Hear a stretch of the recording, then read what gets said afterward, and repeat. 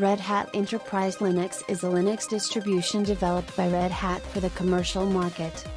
The first version of Red Hat Enterprise Linux to bear the name originally came onto the market as Red Hat Linux Advanced Server.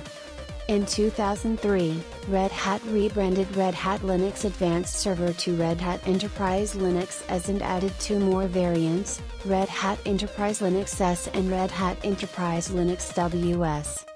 Red Hat uses strict trademark rules to restrict free redistribution of their officially supported versions of Red Hat Enterprise Linux but still freely provides its source code.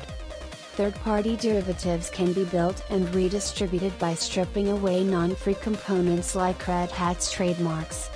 Examples include community-supported distributions like Scientific Linux and commercial forks like Oracle Linux.